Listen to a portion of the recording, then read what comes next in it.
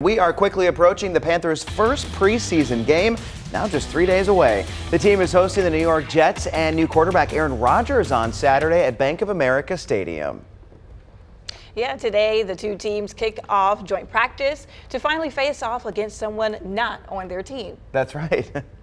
WFMY News 2's Amanda Ferguson joins us now live from training camp at Wofford College. It may be quiet out here now, but it was loud and packed earlier today. I mean, this place was full of fans. It was a big day here at Panthers training camp. Joint practices with Aaron Rodgers and the New York Jets kicking off. Not only is it an opportunity for the team to go up against another team, but it's a chance for fans to see one of the league's greats. A lot of fans out here to see Aaron Rodgers. I caught up with a family from Yadkin County. Aaron Molden says he doesn't go to Panthers games much because he is a loyal Jets fan. First ballot Hall of Famer, you got to come see him. You got to come see him. He's changing the face. This is our year. This is our year. It's a great experience. I'm from North Carolina. We're big Jets fans, been since '95. So getting to experience it close to home, it's a great experience. Carolina fans are good too, so not bad. As for the Panthers, we caught up with wide receiver Laviska Chenault Jr. after practice with the Jets. Here's part of our conversation. Laviska, what's it like to have practice with the Jets today? Oh, it was really good, really good. Very competitive team for sure. It was fun. It was fun getting out there.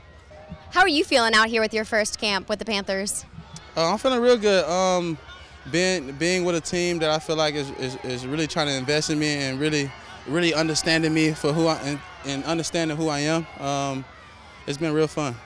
You came at the end of last season. You've done a little bit with the team. I've seen some flashes of you. But what excites you about this offense that's coming in here? What excites me? I think that a bunch of us is somewhat young, but we also got a little mixture of vets in there. So I think that matters because vets can tell you how things has went, and when young guys been in, it's fresh bodies.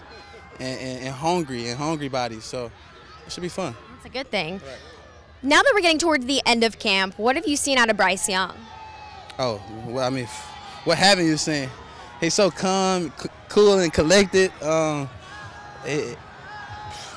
It's really unexplainable, honestly. I love seeing him practice every day. Excited to play with him? Oh yeah, too excited. Overall, a pretty good day out here on both sides of the ball. Head coach Frank Reich was very pleased. The players agreed too.